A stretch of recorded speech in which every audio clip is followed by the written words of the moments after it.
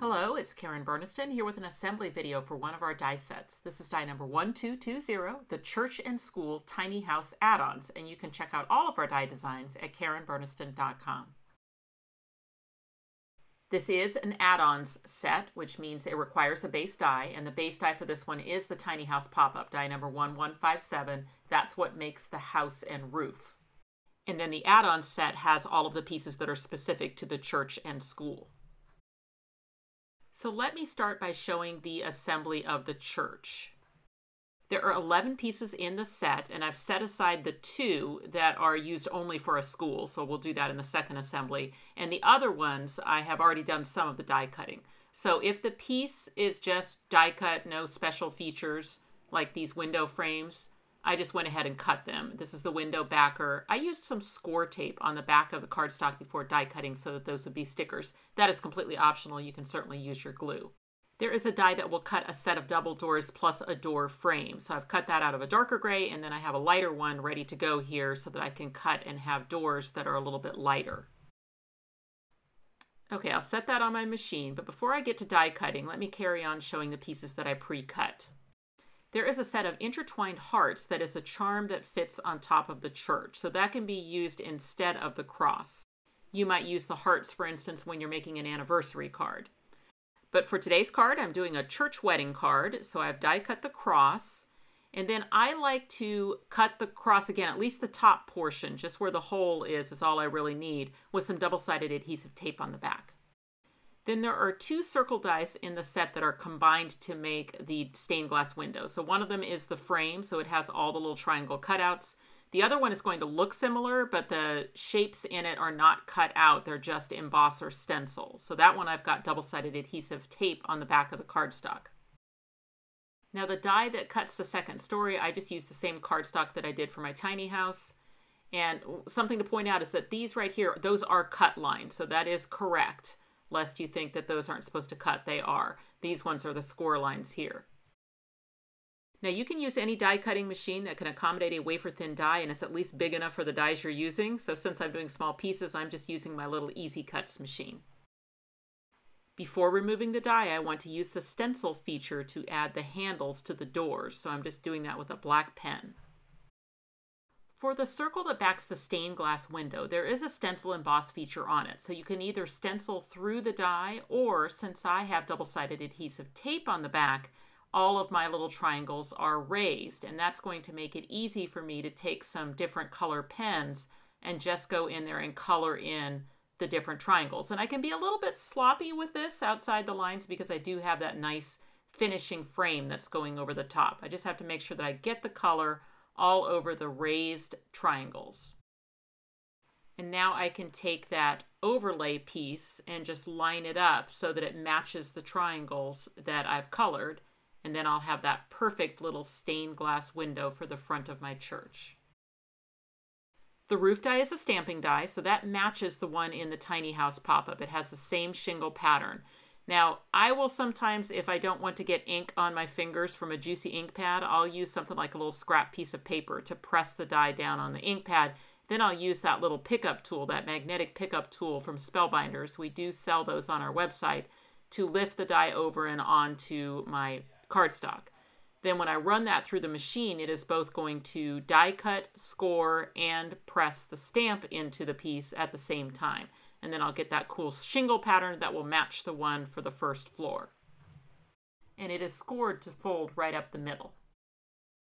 To clean the die, I just use water and a rag. Okay, so this piece that makes the second story for the church just needs to be folded on all the score lines. So I'm going to start with the 2 tapered tabs at the bottom and the tapered tab on the side. So there's 3 tapered tabs. Then, just like with the tiny house on the bottom, there are score lines to basically make a 4-sided piece with the tab that connects it on the other side. But then up the middle, there are valley folds, so those will fold into the piece. So just by working those valley folds, I'll be able to bring this piece flat where it lines up with everything on the other side. Okay, so then on this side too, it's just going to accordion fold and just kind of tuck in there. and then the tapered tab will attach to the other side. So let me actually just open that up again. That fold right there, I need to make sure that's right in the center. And then that little tapered tab can attach to the other side. So I'm going to add my strong glue to that tapered tab, bring the other side over, and just make sure that everything is straight. So giving that glue a pinch for a second so that will set up. Then now I basically have the structure of the second story done. You can see it's a little four-sided second story, but has those valley folds so that the pointed parts can collapse inward. Now these two are going to glue together. What I like to do to work the fold at the base is actually fold them outward. That just works the little fold at the base, and then bring them back together and glue them together. So that's going to be the holder for the charm. And then right here, that is a cut line. That's what the cut line I was talking about earlier. That makes it really easy to fold those towards the center. And then you won't ever see the cut line because the roof is going to cover it. Okay, so now I can flatten this down and attach the charm holder so that it's just a double thick version of the charm holder. It's actually glued together all the way to the base. Completely optional, but depending on your charm, you may want to color the little hooks on the charm holder a color that will more match the charm that you're planning on using. So since I'm going to be putting a cross on the charm holder, I'm going to take a brown pen and just cover the pegs that basically come through the charm so that they're less noticeable. So later on, when I go to add this charm for real, those little pegs coming through will kind of blend in with the cross. Okay, but I'm going to take that off for now because I first need to get the roof on. There is a hole in the center of the roof that the charm holder will fit through, so I'm just going to weave that through until the roof sits right at the base. And then I can just lift up the roof to make sure that I have everything straight and that I have an equal amount of roof showing on either side of the second story. Then I put glue all over the triangle section and attach the roof to it. And while I'm waiting for that to set up, I can flip it over and do the other side. So just putting the glue all over the triangle area and then just attaching the roof to it. And if you are using glue, just watch that your glue hasn't migrated lower than the fold so that it is actually pinning your roof all the way down. So I can see on this side that my glue kind of squished out over the fold area. So then I want to just make sure that the roof does have an overhang. In other words, the bottom of the roof isn't glued down to the side of the story. If you are new to the tiny house pop-up, you'll want to watch the assembly video for that die set to get to this point where you have a house and a roof ready for decoration.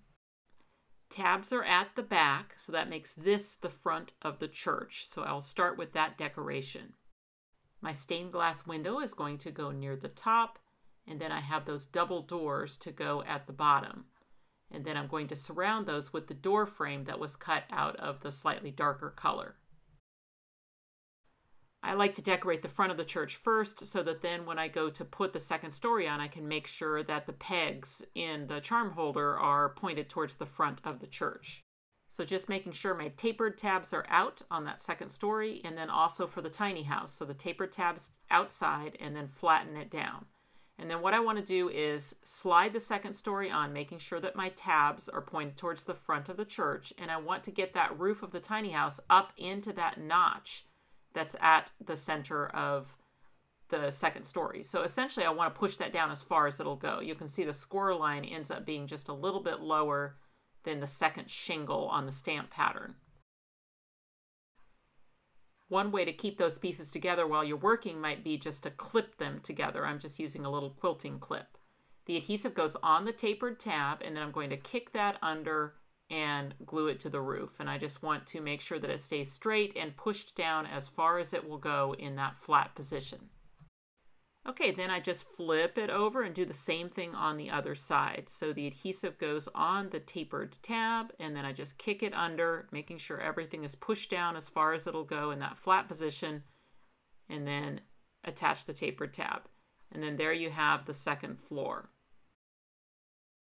Okay, so you can put the charm on the hook. You put it on the bottom one and then over the top. And it probably will stay on there. I mean, they generally do. But what I like to do is just make sure that in the course of operation of the card that it can't get pulled off of there, you know, easily. And so that's what I use that second cross for, or that second charm. And I'm really just interested in the top half of the upper hole. And that's why I like to have that with double-sided adhesive on the back, because it's just really easy then to add it to the back to basically lock the charm on there. So what do I mean by that? After I put the charm on, I'm going to put that little hole piece on so that the upper hole is a little bit shorter, and then that's going to lock it on so that it cannot come off of that upper hook. So I basically get it on to the charm holder, and then I'm on the back here, and then I'm just going to go in there and add that little piece and have it just be a little bit lower than the top of the cross, and that will lock those pieces together so that they cannot come apart. Now, in the instructions on the packaging, I do address that you may need to do that, and I just show that you could use a little thin strip of paper. However, I just find cutting the little upper half of the hole is just as easy, and then I know it fits the charm perfectly. So I cut 6 windows for my church, and I'm going to put 2 on each side. And so I'll start with the yellow window backers so that it looks like the lights are on in the church, and then I will put the frames over the top of those. And then I can just shift the house to where I can still see the side that I've decorated and use that as a guide for the height of my next windows, and then continue on until I've added all 6. Adding the church to the card is just like you would do with the tiny house. You just need to make sure that you leave room for the upper story. So I'm going to flatten it down where the 2 tapered tabs are over the top of each other, not next to each other, but over the top. And then it's this edge that goes into the fold of the card, and that can go anywhere along the fold, but I want to look out here on the right and make sure that I choose a spot that will hide the charm. So I can go up as far as here, and it will be hidden in the closed position. But I'm going to come down a little bit to give myself more room. I love glue for this. My favorite is LINECO Neutral pH Adhesive in my fine tip bottle, and we do sell both of those items on our website. So getting the first tapered tab down, I like to lift up the card to make sure that I don't cross the fold, but that I come right up to the fold with that tab. And then I'm just going to press that down. All right, now I have basically the back tab is attached, and all I need to do is add my adhesive to the upper tab, and then I'm going to keep everything flat, close the card against the exposed adhesive. Just making sure I give it enough time, and the first time I open it, I go pretty slowly. I reach in there and just kind of help that house open up. And then now I've made that cute little church inside the card. It has that cross charm on top that will pivot, you know, it'll go this way and that. And then the only other thing I want to do, this really helps the tiny house for when it wants to close down, is this back left corner, I like to curl that under a little bit. I just use a bone folder. And then this upper right corner, I do the same. Those are the corners of the roof that hit the card first. And by curling them under, it really helps it learn how to close down nice every time.